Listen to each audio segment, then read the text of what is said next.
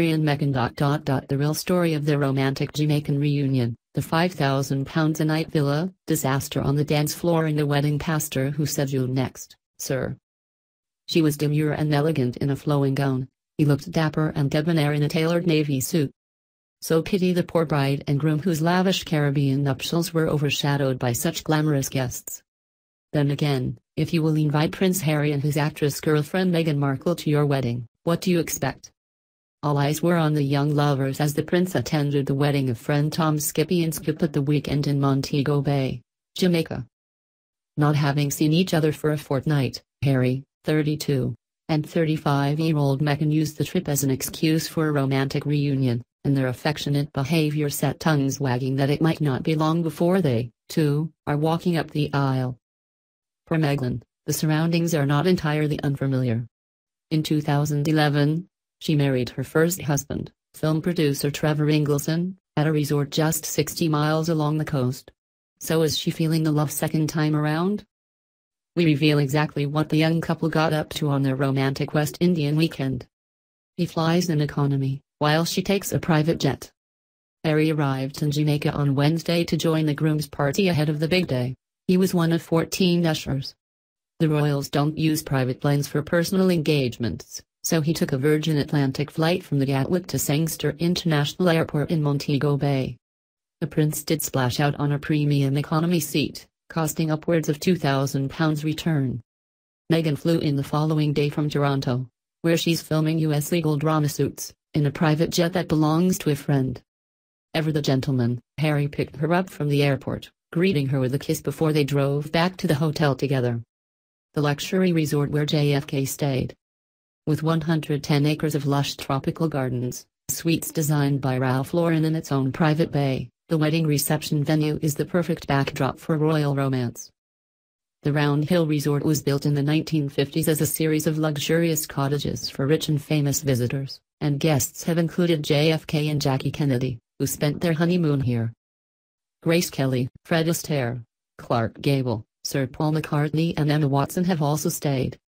A hotel worker revealed that Meghan and Harry stayed in a £5,000 a night premium luxury villa, the resort's most exclusive accommodation away from prying eyes, which comes with its own housekeeper, 2 pools and a games room with a bar and pool table.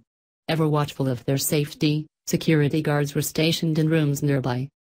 Guests have breakfast served on their balcony, and options include Jamaican delicacies such as ackee, a fruit like lychee, saltfish with fried dumplings and callaloo, a leafy green vegetable.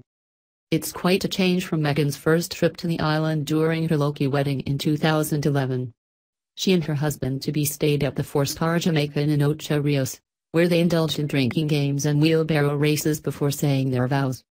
The other, very happy couple. It takes a brave bride to invite glamorous, leggy Meghan to your wedding. But flame-haired Laura Hughes-Young didn't seem bothered about being outshone. Laura, 30, a software developer at global technology company ThoughtWorks, knows Harry through her new husband Skippy, who went to Eton with the prince. She's the granddaughter of late Conservative MP Michael Hughes-Young, and her father holds the title Lord St. Helens, making her official title the Honourable Laura Inskip. She is said to have been singing Meghan's praises since meeting her last year. Skippy, 30, a management consultant and renowned party animal, has been inseparable from Harry since they met at school. He's often described as the prince's wingman, and something of a bad influence. When Harry was seen inhaling laughing gas at a party in 2010, Skippy was by his side, and he cropped up again on the royals' notorious Wild Weekend in Las Vegas in 2012. He and Laura have been dating for 4 years and made it onto Tatler's recent list of the 100 most invited celebrities, above Harry's ex Cressida Beniz. Fergie and Usain Bolt on the guest list. Harry's Aunt Sarah Ferguson, the Duchess of York, posed for pictures with the pastor. +7. Harry's Aunt Sarah Ferguson, the Duchess of York, posed for pictures with the pastor. They may have been the focus of attention on the day, but Meghan and Harry were far from the only notable guests at the wedding. Harry's Aunt Sarah Ferguson, the Duchess of York, was on the list, accompanied, insiders say, by her daughter Eugenie. After the ceremony, a smiling Fergie, wearing a black mini dress with a jeweled neck, was seen posing for photographs with Pastor Conrad Thomas, who officiated the ceremony. Archie Soames, one of the ushers, is the great-grandson of Winston Churchill. And maid of honor Alice St. Clair Erskine is an actress who portrayed the Duchess of Cambridge in the 2011 American TV show William and Catherine, A Royal Romance. Olympic sprinter Usain Bolt is rumored to have popped in for the party, trying not to upstage the bride. For the ceremony, Meghan chose a £1,200 floral print maxi dress by Canadian designer Dem. Harry opted for a bespoke navy suit, believed to be from his favourite Savile Row tailor Jeeves and Hawkes, and teamed with a yellow rose.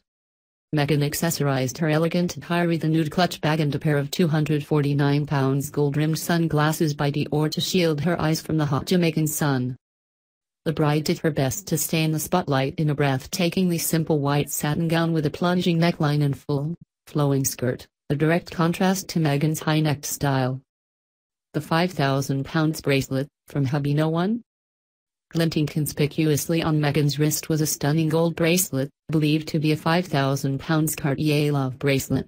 But contrary to reports, it's not a gift from Harry. The Cartier love bracelet and screwdriver in yellow gold. The Cartier love bracelet and screwdriver in yellow gold. Meghan can be seen wearing the trinket in photographs from her first wedding in 2011, suggesting it may have been a token from her first husband. The oval band, studded with diamonds and made from 18-karat yellow gold, has two C-shaped tabs that can only be removed with a screwdriver. The feature is said to be inspired by medieval chastity belts.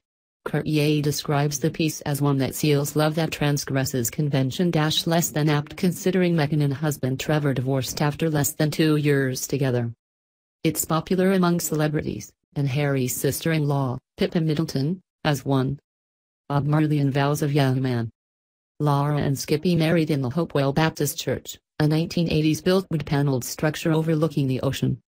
Despite having no connections to the country, they decided to theme their wedding around the colorful culture of Jamaica.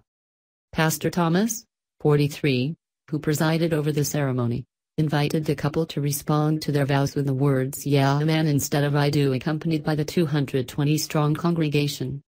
Harry and Meghan, sitting in the third pew, joined in enthusiastic renditions of reggae classics One Love by Bob Marley and Israelites by Desmond Dekker. The readings were an extract from the Twits by Roald Dahl and a love poem written by Usher Jake Warren. The pastor said the couple looked so very much in love. They sat next to each other and held hands as they walked out, he added. I will never forget their radiant smiles and they looked so happy together. His final, prescient words to Harry were, "It's your turn next, sir." Meghan's tender touch for her prince. Meghan placed a protective arm on Harry's back as she steered him out of the church, and guests say the pair were very tactile throughout the reception as she was introduced to his old friends. At one point they were seen deep in conversation, as a jacketless Harry drank a beer and Meghan in a pearl spritz cocktail as she continued to rub his back. Minutes later, she moved even closer, gazing into his eyes and putting her arms around his neck. They are both head over heels and don't care who sees it, said an onlooker. Dreadlocks and rum at mother of parties. Laura and Skippy made their way to the reception in a car chauffeured by a Rastafarian named Perry, with dreadlocks down to his feet. The party then enjoyed a Jamaican wedding breakfast, drinking rum cocktails and eating jerk chicken, rice and peas, along with seafood specialities including torched black tiger prawns and lobster. Guests say what started off as a sedate afternoon turned into the mother of all parties. After the speeches, the bride changed into a multicolored outfit resembling the Jamaican flag and posed with bikini-clad carnival dancers in feathered headdresses. Moonwalking Harry's dance floor disaster. Guests say the prince took to the dance floor to impress his new lady. But as he was moonwalking to the Michael Jackson hit Billie Jean, Harry smashed into a waitress carrying a tray of drinks and sent them both flying. A source said the prince was mortified. He gasped, looked shocked and put his hands on the waitress's shoulders and apologized. After spending the evening kissing and dancing, Harry and Meghan made a swift exit at around 1 a.m. while guests continued well into the night. It was reported that some were smoking marijuana. Pair make the most of every minute. The morning after the night before, the prince headed to the beach in a pair of blue board shorts and a black baseball cap, while Meghan stayed at the villa. He was seen flexing his muscles and giving the thumbs up to friends as he waded waist-deep in the water before joining them for a drink at the beachside bar. It's believed the couple had planned to go on a boat trip, but perhaps feeling a little worse for wear, decided to give it a miss. Sources say they plan to make the most of this precious time together, with Harry due to stay on the island until Wednesday when Meghan has to fly back to her North American home. With 3,500 miles between them after that, every minute counts.